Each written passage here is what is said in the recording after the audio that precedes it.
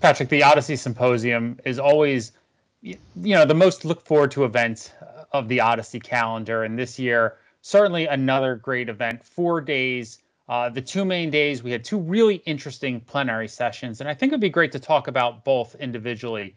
The day one, we really looked at OHDSI's impact on the COVID-19 pandemic. What really stood out to you from that session?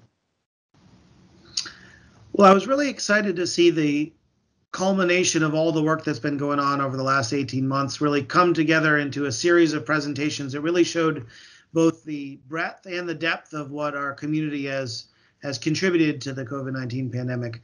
We had a series of presentations talking about methodologic research that has been conducted within our community, really establishing the scientific basis to allow us to characterize disease, understand the background rates, and understand methods performance for allowing us to do research such as vaccine safety surveillance. And then it was really great to see not just that we're doing good scholarship, but also see the clinical impact of the evidence that we've been generating, to see presentations about how our information that we've generated as a network has contributed meaningfully to decisions made by regulatory authorities, by providers, and to see that evidence covering not just COVID disease natural history, but now as we evolve into treatments and the vaccines for COVID-19, seeing that our real world evidence we're generating is having a real impact. Following that plenary and those great presentations, it was really exciting to see some leaders within the healthcare community react to what they heard. What stood out to you about that? Yeah, it was really great to have external perspectives share a voice about not only the impact that the OHDSI community has had, but also provide us some very clear visions of where we need to go together as a community. And what we heard from the voices from the FDA and EMA was about the need for us to continue to maintain a strong rigor in the science we're doing and making sure that quality is of utmost importance. But we also heard from an industry perspective and an academic perspective about real, clear, open questions that are out there, that observational data is probably going to be the best, if not the only source of evidence to really inform important decisions.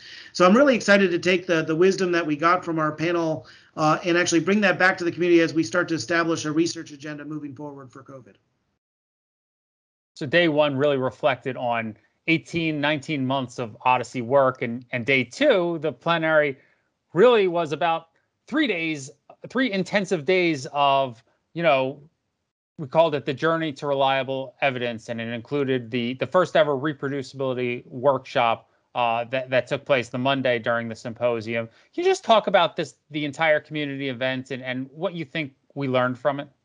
When we think about our desire as a community to generate reliable evidence, we really need to critically examine what does it mean to be reliable.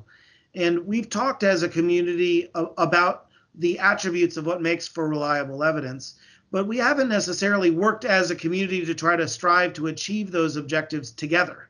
And so I was really excited about the opportunity to try to reproduce Yasser Al-Boghami's study that was published in Diabetes Care, to go through this journey as a community and trying to take that study and reproduce it, but also to think about how we could standardize that study, run it across a network of databases, and generate evidence.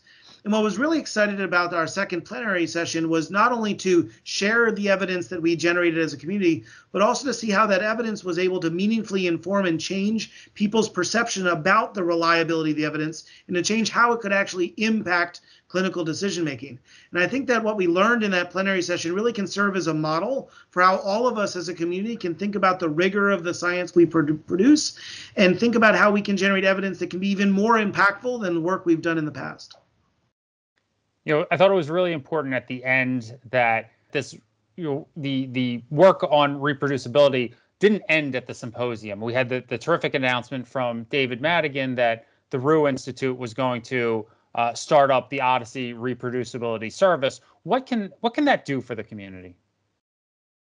I think it's a really landmark occasion that the Rue Institute at Northeastern University announced that they're starting this reproducibility service as an opportunity for us to take the scientific lessons that we've gained as a community to try to bring those into a dedicated resource that not just the OHDSI community, but the entire research enterprise can take advantage of. I think what we learned from the science is that evidence will be more reliable if it follows the OHDSI best practices and it is applied across our OHDSI network. But it really requires institutional investment to make such a service available. So I'm really excited and proud to see the work that David Madigan, Kristen Koska, Christian Reich, and the entire RU Institute team are bringing to our community. I think it's really going to change the game of how we can generate credible evidence.